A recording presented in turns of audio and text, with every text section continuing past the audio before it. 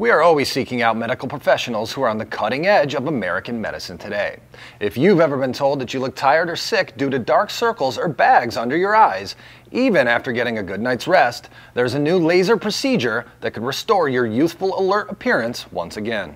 You know, I want to know, what is a festoon, and then what's the difference between a festoon and just those under eye bags? I think it's a great question. So first of all, I'll say that, as we age, there's changes that happen to our faces, right?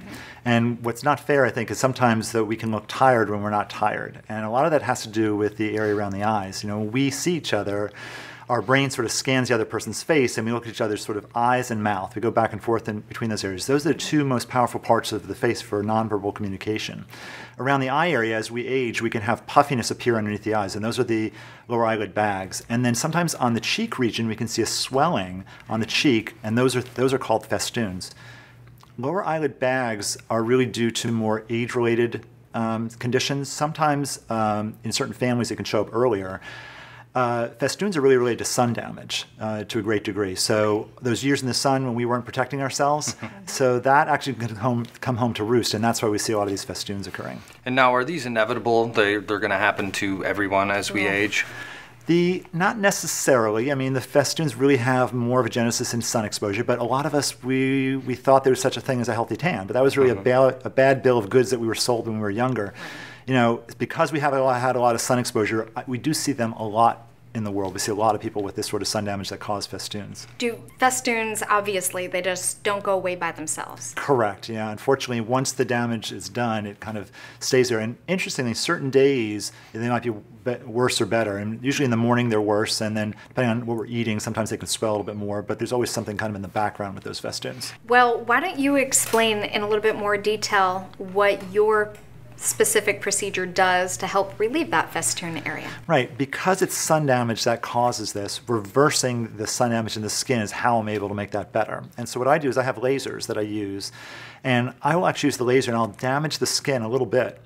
And the body has amazing abilities to heal itself. So when the body heals itself after this damage, it regrows the skin all over again from the bottom up. It's sort of like a reset button, and it basically creates new skin. And I've heard you say in some of your videos on your website that it's almost like making it like baby skin again. Yeah, it's amazing because actually, when people have it done, the skin goes through different changes. I mean, initially, it is brand new. It's very sensitive. Sometimes you can have a little bit of flakiness to the skin for the first couple weeks afterwards, and it goes through that sort of process. But years later, that turns out to be some of the youngest skin in the body. And how long are the results? How long do they last? Are they forever? Yeah, if people are careful in the sun. And so my advice to people is, okay, once this is done, you're going to wear sunblock every day, like you brush your teeth. I mean, I have kids, and they put on sunscreen before they go out every day. And even just to go to school or I'm saying going out to the store? I'm saying going out, we have to make things a habit, right? Like we brush our teeth, that's a habit. Yes. So if we get in the habit of wearing sunscreen, even going to the mailbox, right? We don't realize most sun damage happens from incidental exposure. It's these 20-second periods that you're going out to the car, you're going from your car to a business. Over a lifetime, those 20-second periods actually add up. It's not great when we were young laying out in the sun, but even today, it's the best thing we can do for us is to wear sunblock every day in all exposed parts of the body. With your specific treatment, how long does it take to complete? So the procedure itself, honestly, festoons alone is maybe about a 10-minute procedure. Usually I combine it with other procedures around the face, but it itself is maybe 7 to 10 minutes. It takes 7 to 10 minutes to perform the procedure. It does take about 2 weeks to heal the wound afterwards, but it's not a long procedure. I'm excited that now I'm using this actually to reverse sun damage in a lot of patients. Let's get into that actually, because you were showing us some photos before we got started here. What is that laser treatment, and what is it called, and how does that work? Yeah, I call this my reset procedure for sun damage. And what I do, I use something called an erbium laser. From a technical basis, it's a dual pulsed erbium laser that allows me to get to deep levels in the skin. I can see the skin lesions, I can remove them. And then the body has its ability to regenerate itself all over again. So they regrow their skin from the bottom up again without all that old damage, and that's brand new skin that's there. And so this is amazing because I've used it on the whole face, and I can remove years and years of sun damage that people have caused, and actually they can live their life again with healthier skin. And we were seeing some before and afters as well, and especially with the sunspots, especially here in Florida. Drastic change. Yeah, I mean, one of them that you showed us, it almost looked like the woman's granddaughter. That's right. And I told you, actually, what happened is a couple years ago, I was doing a procedure on a woman. I did surgery on her upper lids and her lower lids, and I helped improve the skin of the lower lid area. She came back 2 years later, and she was erupting in skin lesions all over her face, except for these 2 areas underneath the eyes that I had treated 2 years prior.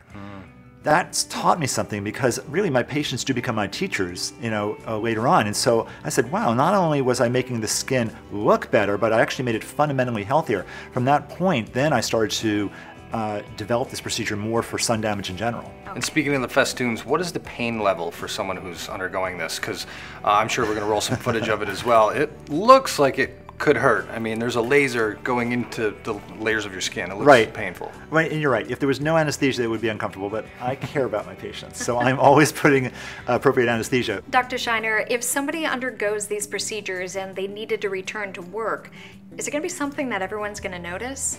Yeah, the initial recovery is about 2.5 weeks. Interestingly, I had a woman recently, she's 80 years old. I treated her entire face. She had a lot of sun damage. She healed her entire face in 8 days. On day 10, she was on a cruise with her 20-year younger boyfriend on a cruise. Nice. So, well, I will tell you, it ranges. Some people can heal 7 days, some people are 14, and then there is pinkness, so people have to wear makeup afterwards. But usually it's most people are between 10 to 14 days. Well, Dr. Scheiner, why don't you explain for people what, I guess, any sort of plastic surgery for the eyelids was before your procedure? Yeah, what most people did actually is they had lower lid bags and they would have them addressed. Sometimes they were relocated, somewhere deeper on the cheek, sometimes they were removed. But there wasn't really a good option for Festoons. I mean, really, if you look on the internet, people and other surgeons would say, I'm sorry, there's no treatment for those. They were known as Festoons or Malar Mounds, and most people thought there was no option for it. One thing people have tried is they've tried to put a cut on the skin to cut out the Festoon. I don't love that because it leaves a scar that's visible on the cheek. I like the technique I'm doing better because I can get the skin to come back tighter afterwards and healthier, as we talked about. Thank you for sharing your time with us, Dr. Scheiner. Your results are absolutely incredible. Well, thank you so much. Thanks for you guys for coming here and for the opportunity to speak with all your viewers.